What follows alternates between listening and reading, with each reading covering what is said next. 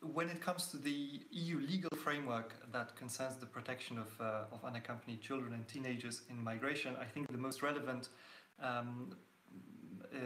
legal instrument would be the Reception Conditions Directive, which provides for a number of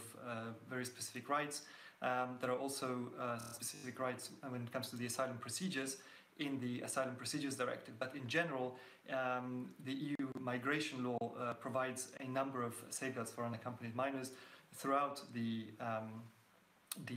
different aspects of migration policy. However, I think you are absolutely right that when it comes to the implementation of these safeguards and to any possible criminal cases,